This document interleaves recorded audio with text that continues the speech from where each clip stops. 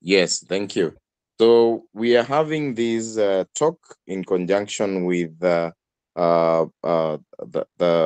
our insurance medical scheme, and therefore I'll start off the meeting, and then I'll give the chair of the medical insurance scheme, Bwana Roy, to take us through the next step and introduce our speaker so that we don't eat much into the time. I would like us to start off with um, uh, uh, a Bible verse that keeps me going very much. Isaiah chapter 57, verse 18 to 19. It says, I have seen their ways and I will heal them. I'll lead them and give comfort to them. And to those who mourn for them, and those who mourn for them, I will create the right words. Shalom, shalom to those far off and those nearby. Says Adonai, I will heal them. This gives me a lot of confidence that the Lord is there to give us health, the Lord is there to heal us, and that the Lord is there to guide us. And more so, with these virtual engagements, we ensure that our members are well equipped with knowledge. And just like the Bible says that we need this knowledge to go forward. So let us all bow our heads and pray. Dear Lord, we come to you this evening, thanking you for this virtual engagement. We thank you for the PCA Sukari Parish. We thank you, Lord, for every member represented herein. We thank you even for all our friends who are not members of our church who have joined us tonight. And we ask you, the Lord, even as we have this health of virtual engagement, that, dear Lord, you will be with us, you guide our speaker, that everything that will be taught to us tonight, the Lord, it will be for the betterment of our health, and Lord, even for us to be better members of our community, to serve you well, and the Lord, we will be able to achieve our purpose in this earth that you have called us to do. We do pray all this, trusting in the name of Jesus Christ, your Son, our Lord and Savior. Amen. So at this moment, I would like to invite Bwana Roy to take over the session. Welcome, Chairman Roy. Thank you, Dr. Shem, and good evening to you all, and praise God. Karibu sana to this online engagement. We have with us, our panel is already ready. We have our representatives from IIC Consultants, that is Regina Nyokabi. We have Dr. Diana Gekonyo from Kenyan Alliance, and also Tracy Wanjiku from Kenyan Alliance. They're with us. And I will now ask them to introduce to us our main speaker, who is not new to us because he was with us in our last engagement. But yet again, it was always good to, for those who may not have been with us, to have that introduction. So, Karibu Kenyan Alliance, please introduce our main speaker.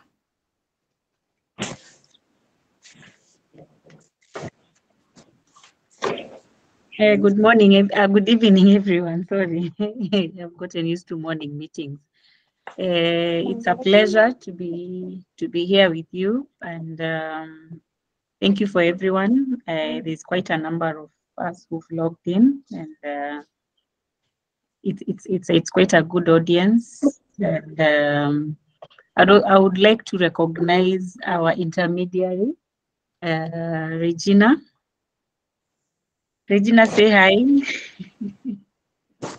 to our, I think they know you, but you can just say something, maybe say hi, then now we introduce Dr. so that we don't waste a lot of time. Yeah. Okay, good evening, members. Thank you so much for this invite. We are pleased to have the talk we are pleased to have the talk. And I want to thank you in advance, Dr. Shem, the chairman, for organizing this, and also Dr. Mucheru for accepting to honor the talk. So back to you, Diana. Okay, thank you, Regina. Without further ado, I would want to welcome Dr. Mucheru. Thank you for even creating time to just have a talk with our team, and you're not new to them, so yeah, karibu sana daktari.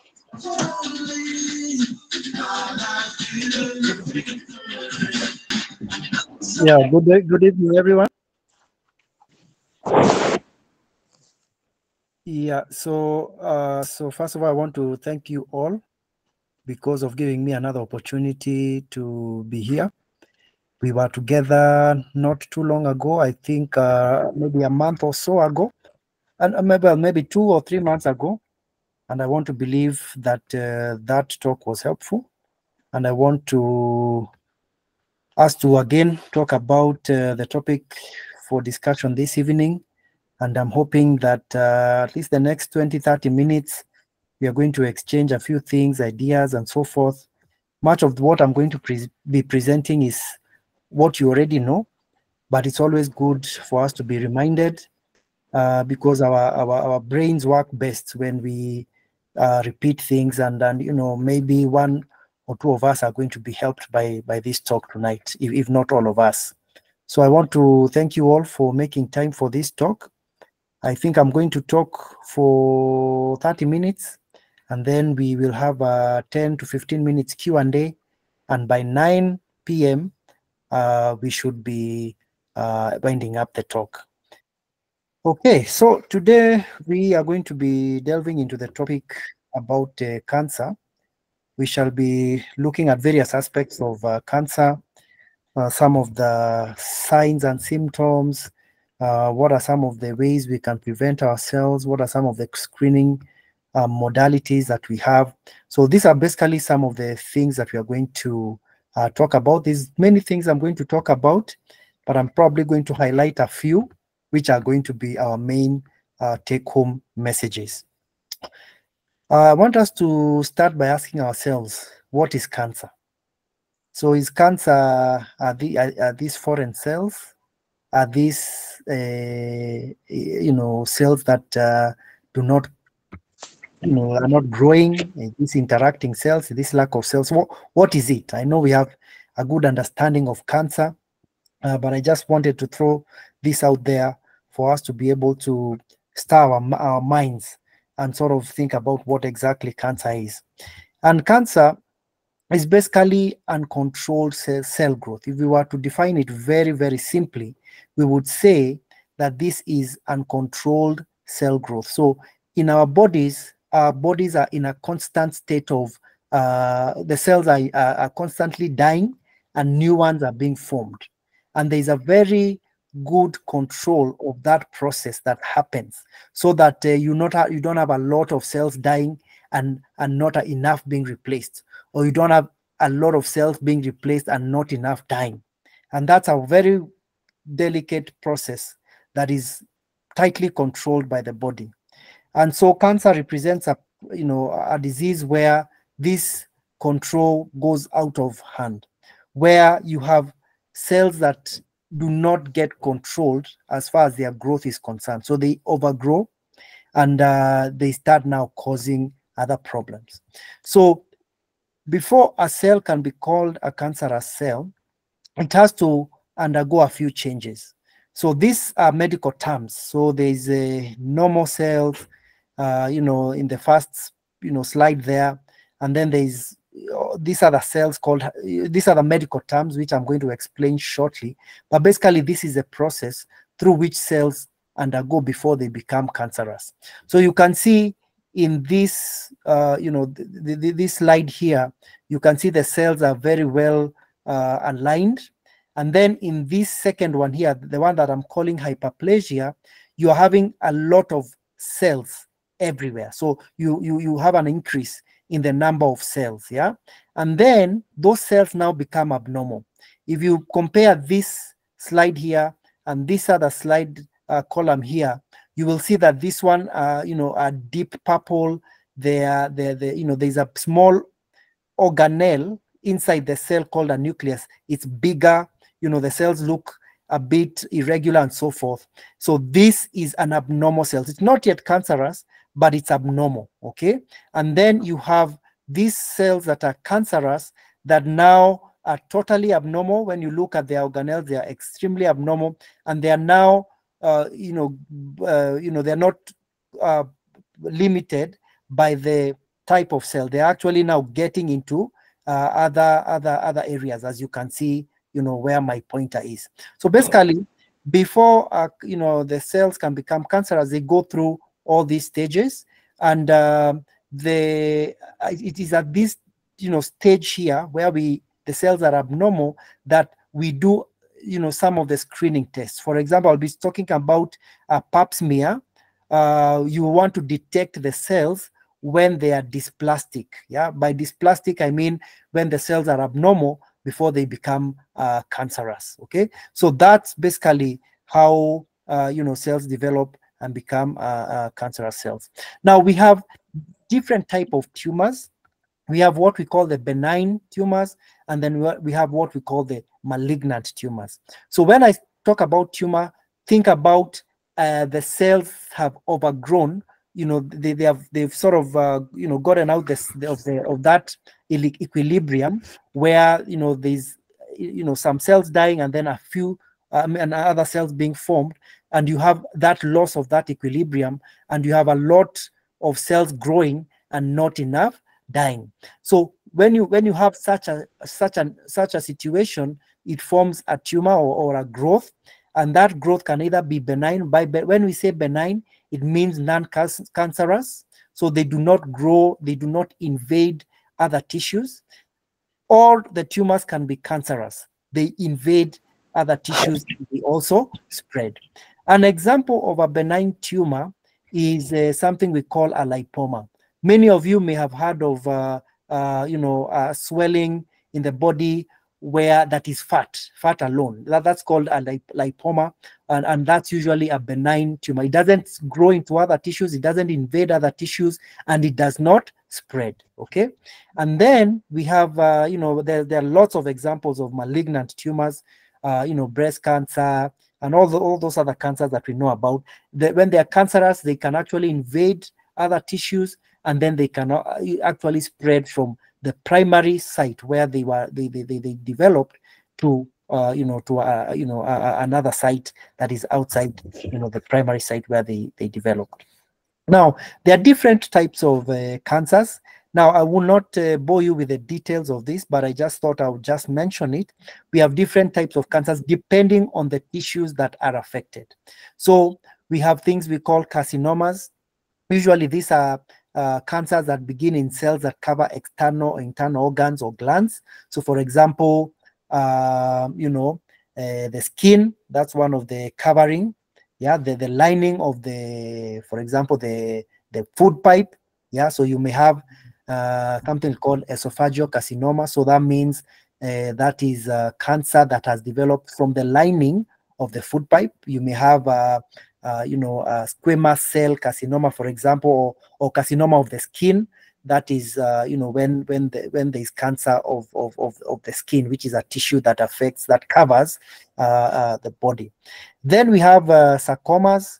Sarcomas, these are cancers that are affecting what we call the support system of the body. So that's the bone, the connective tissue, the fat, and so forth and so on.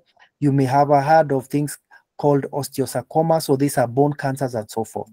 Then there are other cancers called lymphomas. Lymphomas are cancers that affect the lymph nodes or the guys, of the body, and that basically affect the immune system.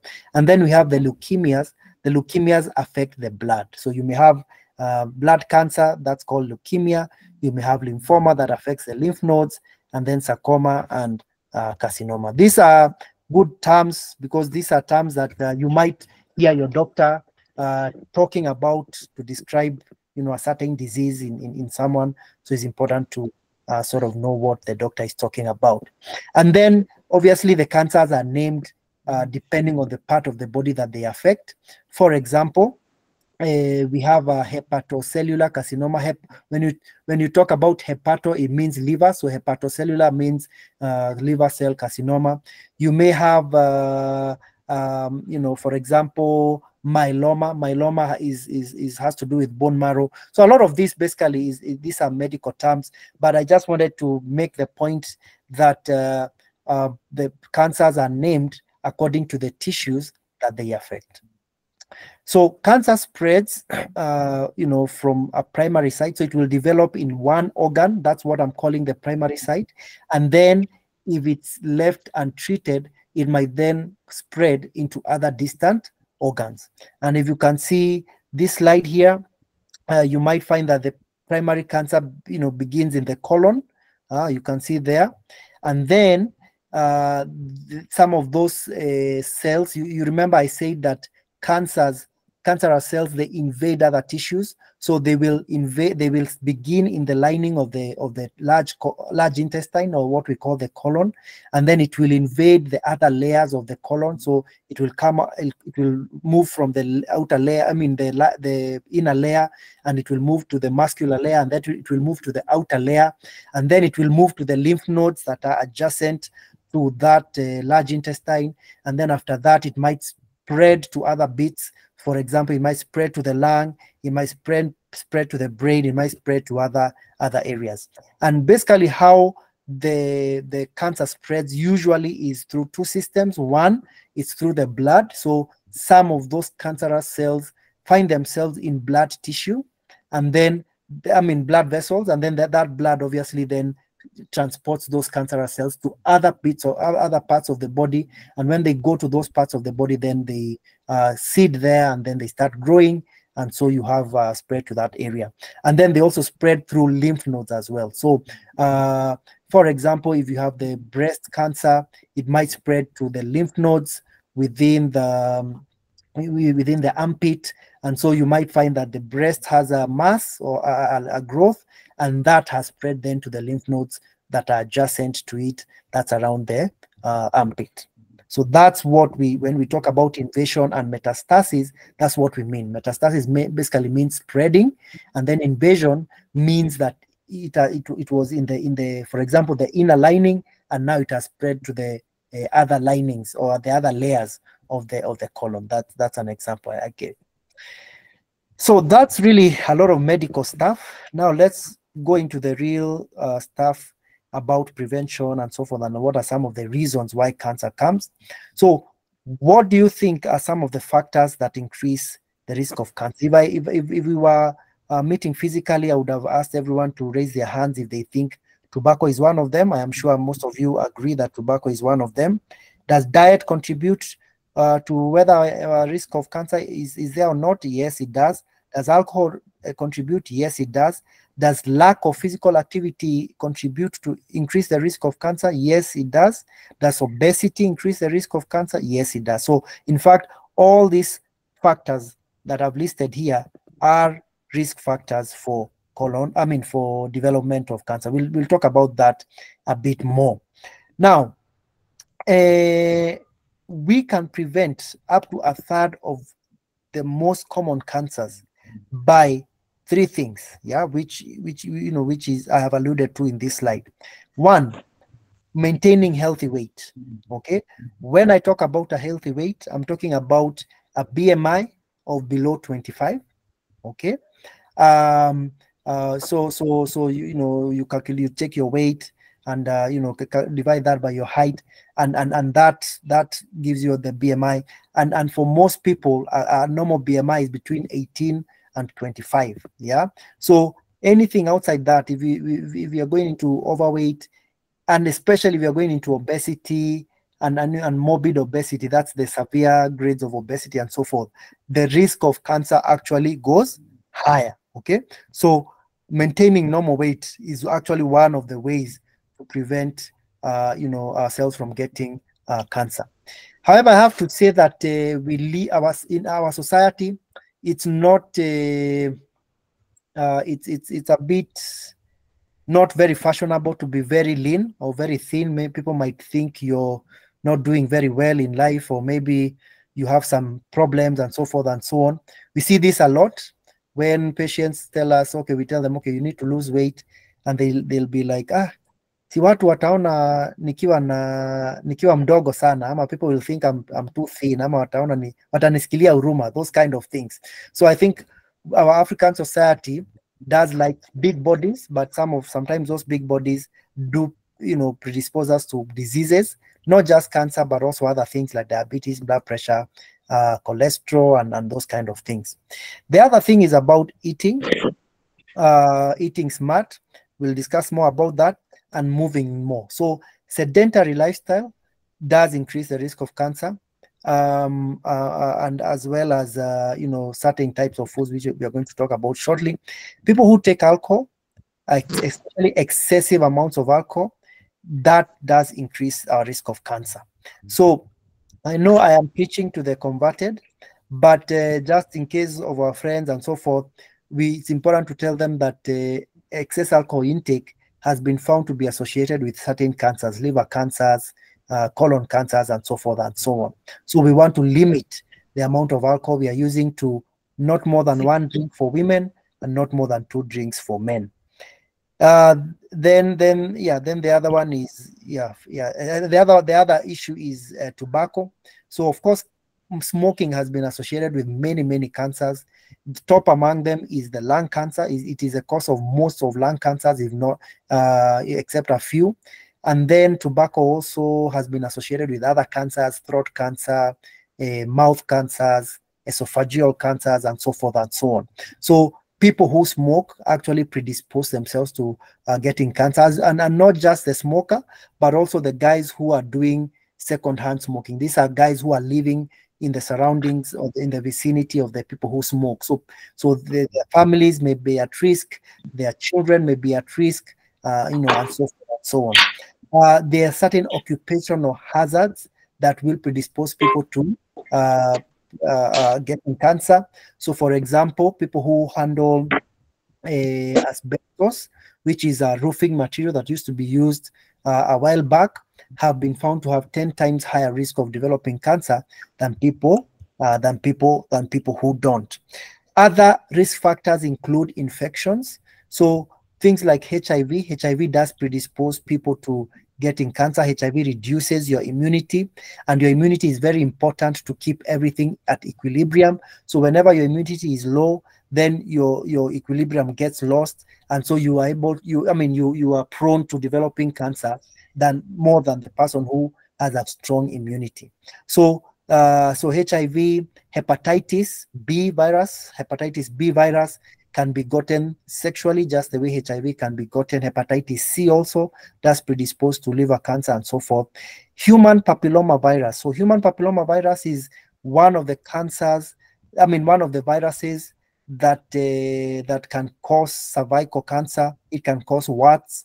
It can cause throat cancers and so forth and so on. So HPV spreads sexually, and so HPV is one of the things that can actually cause cancers. And so it's one of the infections that can cause that. And what we can do as parents is to have our children vaccinated, especially the kids who are, just before adolescence. So between 10 and 14 years there, both men, girls and boys. I think for the government now, they are doing a universal vaccination for girls. All girls before they join high school, and if your girl has not been vaccinated, then it will be good to go to a place where they can get vaccinated, because that will protect her from getting HPV in the future that can give them cervical cancer or can give them warts. The same thing with hepatitis B. Hepatitis B, for people who maybe are medical workers or people who have have more than one sexual partner and so forth. Those are the guys we want them to be vaccinated so that they do not get hepatitis B. So we have certain immunosuppressive medications that like the medicines for organ transplants and so forth. Those sometimes can also increase your risk of cancer. Radiation, especially from the sun, it has been very hot these days, so excessive sun exposure does expose our skin to UV radiation, and that may cause some form of skin cancers. I must say that is a problem, especially with Caucasians, people who have white skin, and so for them it's important for them to wear sunscreen and so forth and so on. At least for us, we have some natural protection in the form of melanin, but again, excess UV is also not very good. We also have certain genetic, inherited genes or genetic predisposition to getting cancer. A good example would be certain breast and ovarian cancers. So if you have a family where you have this sister has breast cancer, this other person has breast cancer, this other one had ovarian cancer, if you look at the genes of that family, you might find that they have a gene that actually predisposes them to getting cancer. It's called the BRCA1 and BRCA2. Okay, so in fact, there is one famous actress in Hollywood who did the test and found that she had the BRCA gene, and they actually underwent a mastectomy. Even before the cancer developed, they underwent mastectomy because it's almost guaranteed that they are going to get breast cancer. So, and that's why family history of cancer is very important. So if you notice that there is a certain pattern, especially with breast and ovarian cancer, then it's important that you be examined, bring it up with a doctor, and then let them advise you accordingly. But family history does give a predisposition to issues to do with cancer. Then how then can we prevent ourselves from getting cancer? So of course, number one would be avoiding tobacco, limiting the amount of alcohol we use, avoiding excessive sun exposure, avoiding the viruses that cause cancer, avoiding exposure at the workplace, for example, the asbestos, certain, paints and lead and whatnot. Sometimes even those may predispose to cancer, like painters, they may get certain whatevers. And then the other habits that we can use to, lower our risk. So in terms of diet, the main diets that have been found to increase the risk of cancer are things like processed meat. Okay, so when I say processed meat, think about everything sweet that we take for breakfast. Yeah, so sausages, bacon, ham, salami, those kind of things. Yeah, so everything that we like taking is processed. Yeah, so those are things that when you look at all the guidelines from the cancer associations and all, they ask us to really limit the amount of processed meat that we are taking. Yeah, so pepperoni, we buy pizza for our children, we buy pizza for ourselves and so forth. So those are some of the things we ask that we limit. Yeah, red meat has also been found to have a bit of risk of cancer,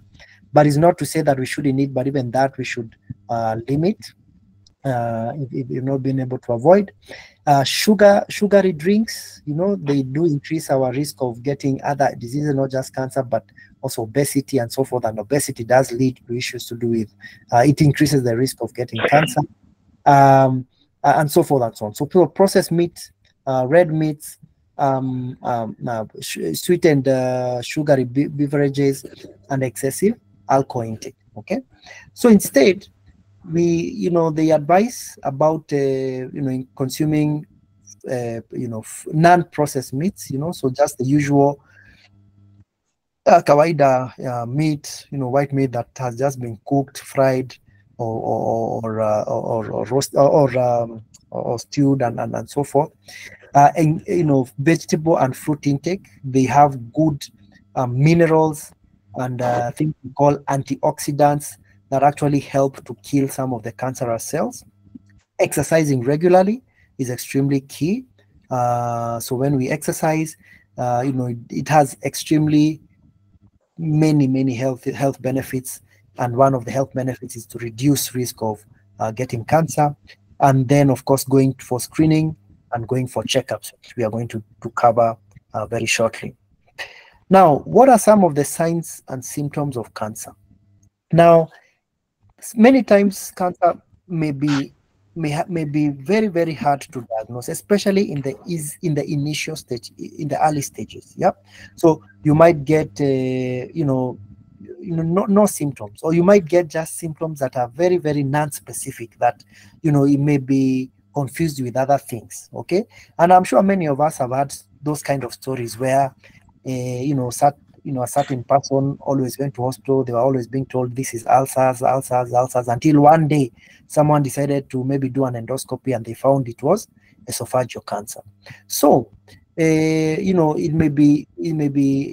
may not have any symptoms. And so what I would encourage all of us is that if you have symptoms that you can't really explain, and you have gone to one doctor maybe more than 2-3 times and you're not getting help, then it's important that you seek a second opinion and then have a look and see what other opinion you may get.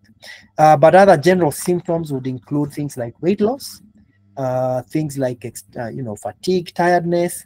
You may get someone with a lot of pain. You may get changes in the skin or the eyes. You may get things like fever and so forth. So those are important symptoms for us to be able to capture when patients come for evaluation.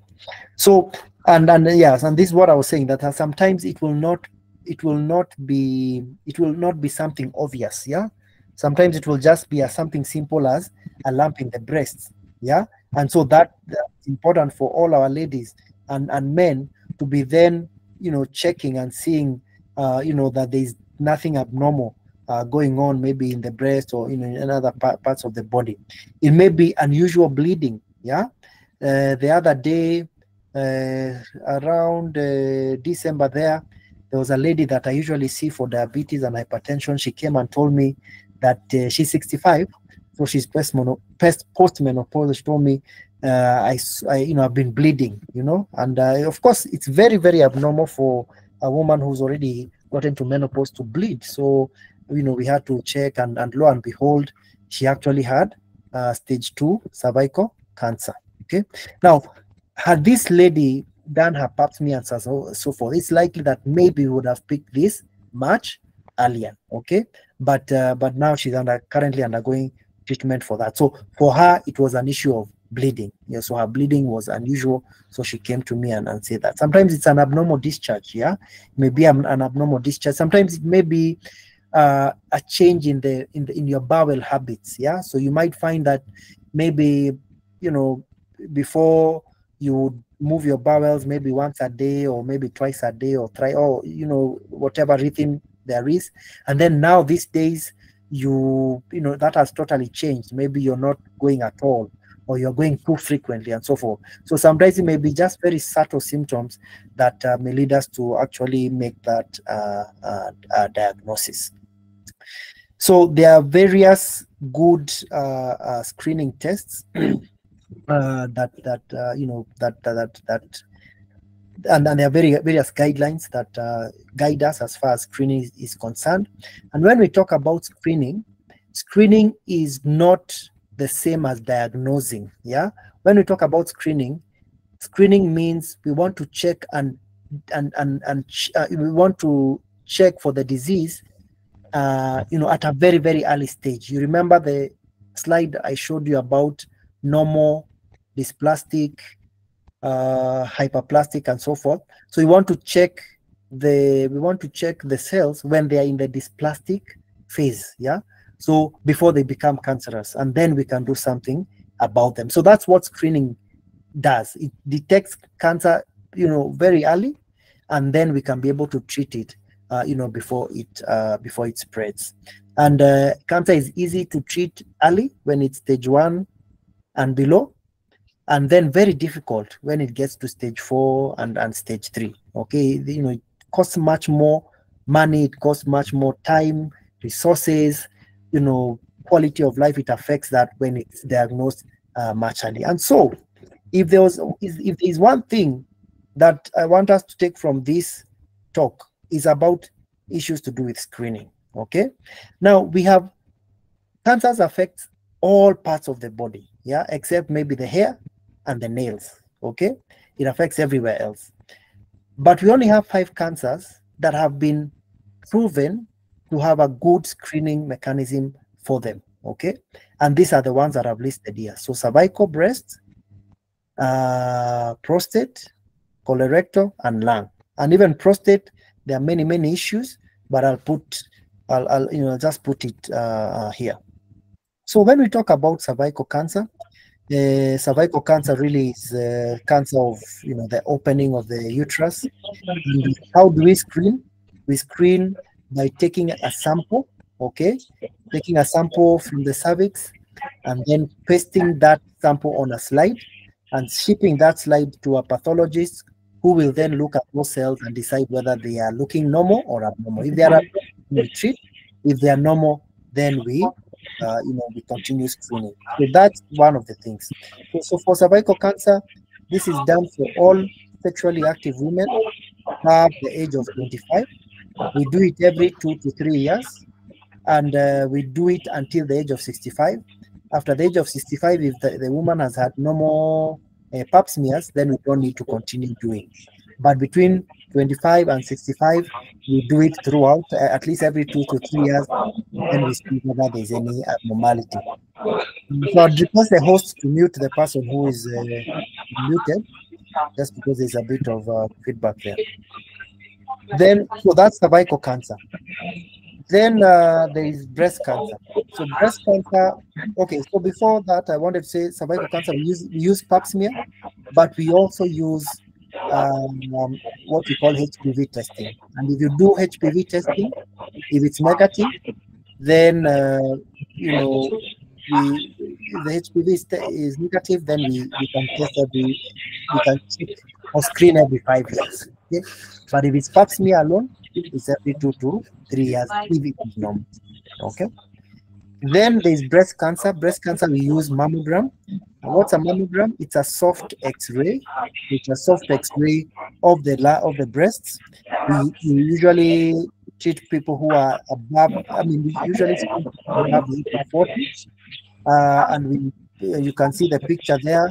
You have this X-ray machine. Okay, so that's yeah. So that soft X-ray there that detects certain cancers. So you can see in this image there, there's a small white thing that we call application. That when we see this, that might suggest cancer, and so we send that person for other tests. We have the prostate cancer. Prostate is a small gland that is located just below the urinary bladder. So that's the bladder, that's the bladder there, and that's the urethra that comes out through the the penis. So this sometimes gets cancerous. Okay, and how do we detect this?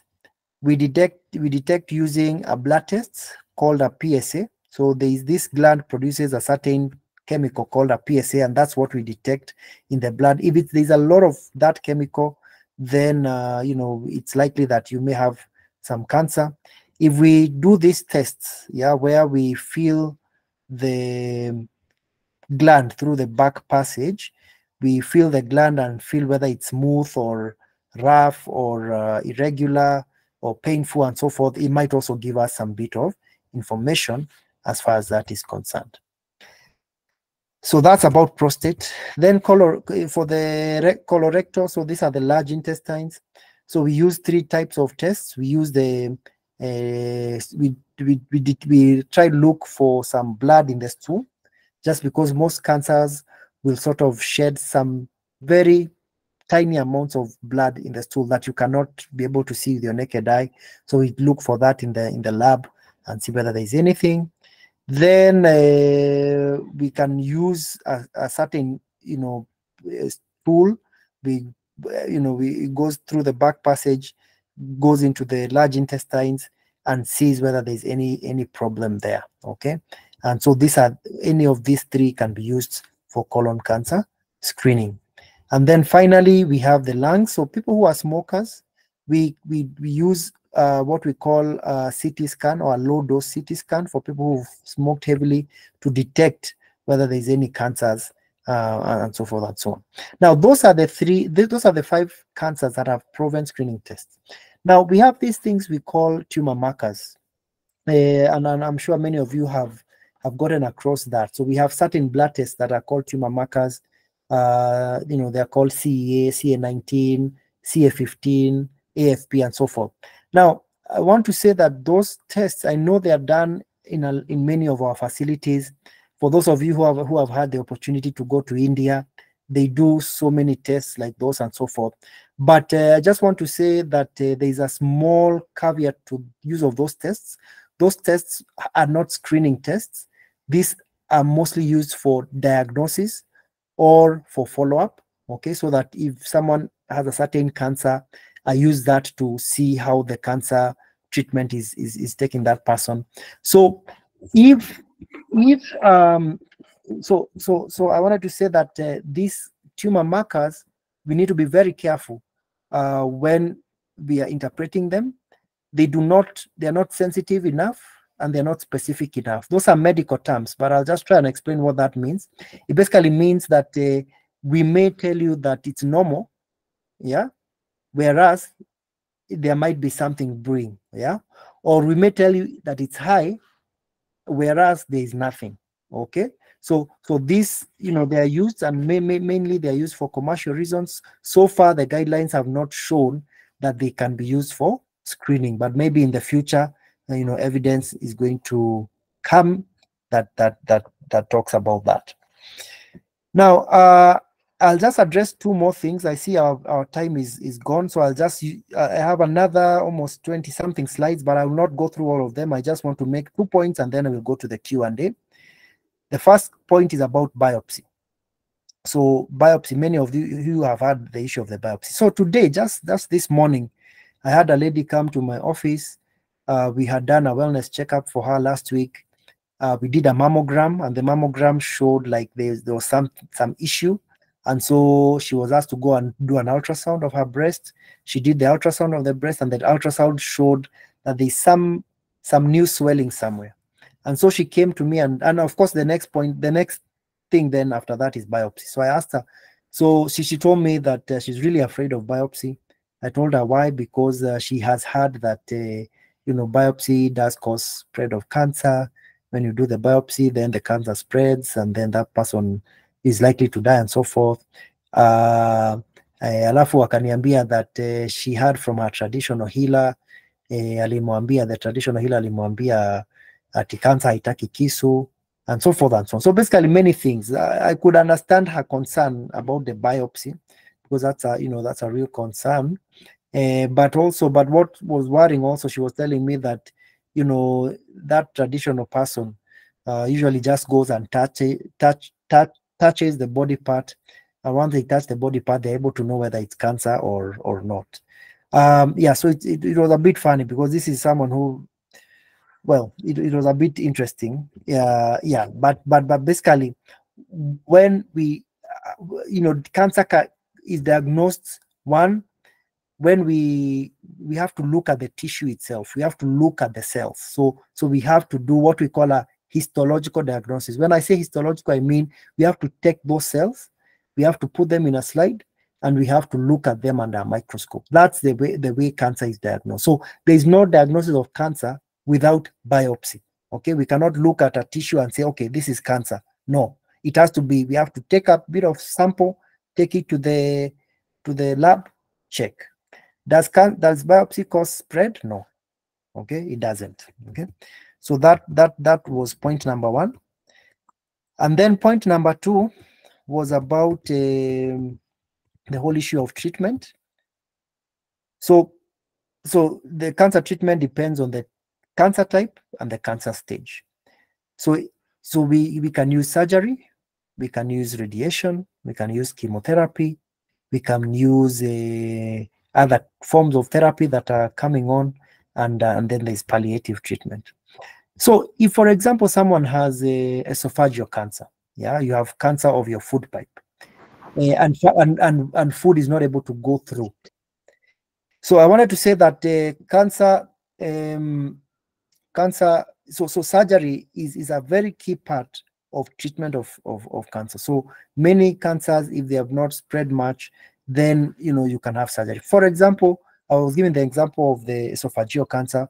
If food is not able to go down, then usually we do a surgery. The doctors involved or concerned will do the surgery. They will remove the tumor, and then they'll do chemo or radiotherapy. If, for example, it's cervical cancer, then you have to remove the diseased part, and then sort of do other modalities, right, like radiation and chemo to kill all the cancerous cells. Okay. Now, if cancer has again now spread too much, if it is stage 4, okay, and when we talk about stages, I had a slide on that. Yeah. So when we talk about stages, we mean about the spread. How far has it spread? Stage 4 means cancer of the liver has spread to the brain, it has spread to the lungs, it has spread to all other the intestines and so forth. That's stage 4. Okay.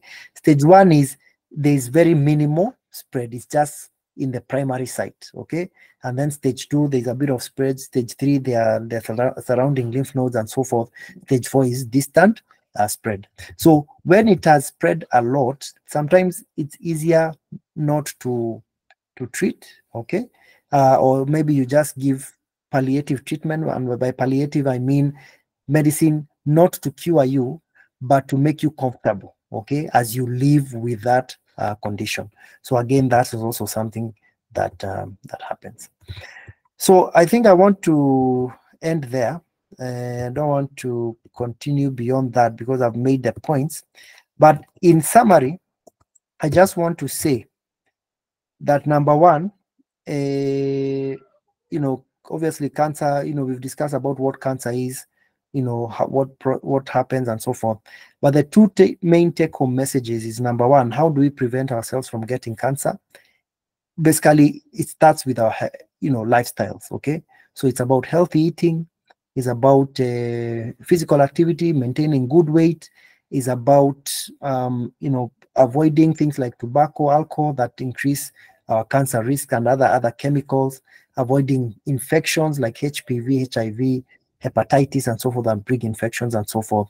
So it's about that. Sometimes you will do all that, but the cancer will still come, okay? Because there's a lot about cancer that is still not yet known, but a lot of research is going into that. So that's the first take-home message. And then the second take-home message is screening. So it's important for us to be screened. Get screened for ladies, your pap smears, your mammograms, very important. For men, prostate, okay, and for everyone, colorectal cancers and lung cancers for the guys who are smokers. And then for everyone else, just being in sync with your body, listening to your body. What is your body telling you? If there's something that you feel that is a bit off, then it's important for us to just go get checked, either get, the diagnosis, get reassurance, and so forth and so on. So I want to end it there. I've taken a bit of time, but I want to end it there, and I want to return back the meeting to the host. Thank you, Dr. Sam Mucheru, for that. That was quite insightful. I think this is a very large topic for us to cover in such a short period of time, but you have really covered very much of what many members here joined to hear. So we open now the space for question and answers. We'll take only 3 questions, very burning ones, because of the aspect of time. But you can also type your question in on the chat box, and therefore you can be able to have your question. Yes, Edward, kindly proceed. Uh, First, I'm a student of Maseno University, taking a Bachelor of Science in Medical Biotechnology, and I'm asking about a question. Is there any mouth cancer like the tooth cancer or the concerning issue of the throat cancer? I've late in the lecture, but I just need to hear if there is mouth cancer like the tooth or the gut cancer. Thank you, Edward, for that. Okay. Dr. Maybe you can respond to that as we have another question after that. Thank you. Yes, so we do have oral cancers. The oral cancers, they are there. They are there. Oral cancers. So we have cancers of the gum, cancers of the tongue, cancers of the palate. The tooth itself, does not get cancerous, but the socket of the tooth you may get cancerous and so forth.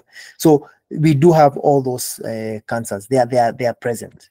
So and things like tobacco, smoking, and all those chemicals that sometimes people eat. Some of them are the ones that predispose people to getting those cancers. So the cancers are there. Okay, I again open the floor for any question from. I have a question. Kindly go ahead.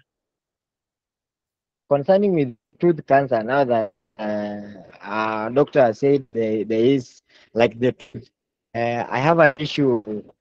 Me myself, the tooth issue affecting me.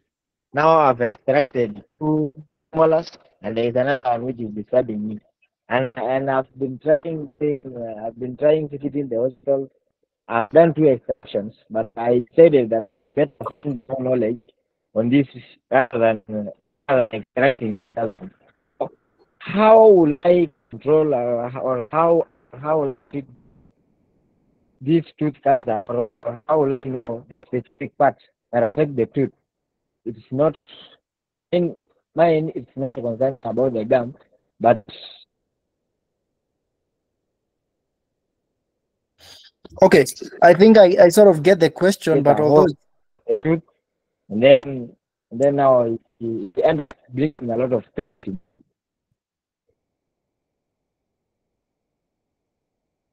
okay, I you are really breaking off. I'm not exactly sure what the question was there, but it seems like you are concerned about maybe like tooth cancer and so forth and so on. Maybe we can take that offline, and maybe I'll be able to sort of maybe give my suggestion at a personal level. Yeah, that's well in order, Doc. I think we can have that. I don't kindly take the email address shared on our chat box, and therefore you can get in contact with us, and we can be able to link you up with Doc on that. Any other question? Kindly let's have it in. Thank Yes. you. I have another question. Yes. Go ahead. So my name is Stephen Macharia, former student of from Technical University of Kenya, who pursued Bachelor of Science in Biochemistry. So like this month we are like kind of creating awareness against colorectal cancer. And Doc, I have a question concerning it because I got curious and decided to just go through the causes, screenings, and methods of prevention. And I came across an article that was saying that for regular screening, it's kind of advisable for anyone with a kind of a family history about anyone who got colorectal cancer to maybe appearing in hospitals for kind of regular checking. And then my question is how likely is it that a person from the lineage of another person who had colorectal cancer is likely to contract that kind of disease? Yeah, are there some that have been maybe statistically proven? Yeah, or is this just some rumors and misconceptions? Yeah. Yeah, thank you, Stephen, for that question. Thank you. Yes, certainly. When someone in the family has had cancer, the risk of the other members getting the same is higher than if that person had not had cancer. So it's something that is clear, it's something that is based on evidence. Okay.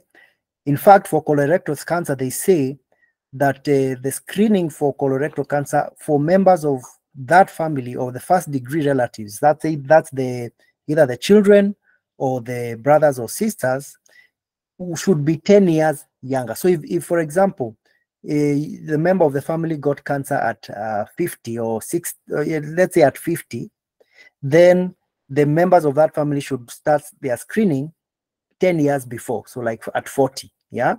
for the colorectal cancer. So for colorectal cancer, for sure, if you've had a family history of the same, then you will predispose. If you have had a family history, then your risk is higher, and your screening should be much earlier than people who do not have. The other thing is that when studies are done, they actually place Black people like me, and you at higher risk compared to white people. Okay, so so it's true that for Black, our cancers come earlier and they are a bit more aggressive compared to Caucasians, and so they advise early screening if you've had a family history. And I think that's a good rule of thumb, that if you've had any family history of cancer, then it's important to be very in sync with your body and to always do the screening tests as soon as you get the opportunity to do so.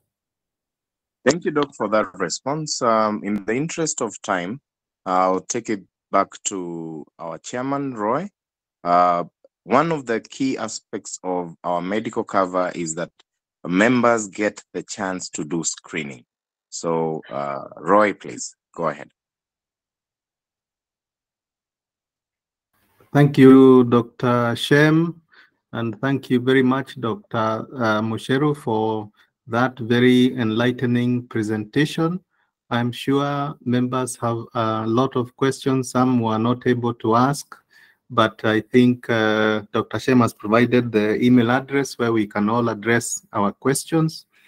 And I think, Dr. Mucheru, it's only fair to say that you have only done probably half of what you would have wanted to give us.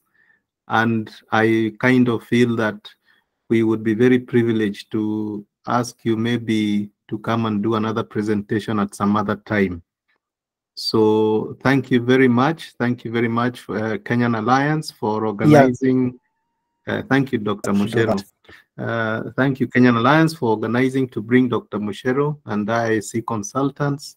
I think in the interest of time, we would like to end there, and we would want to end with the words of the grace.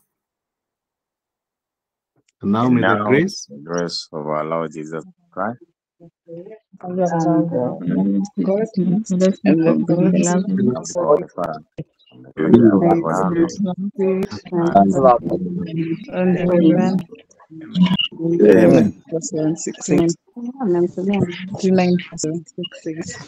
Kindly, members, the number has been shared. You can pick up the number in the in-call messages. Thank you so much for joining. May the Lord bless you.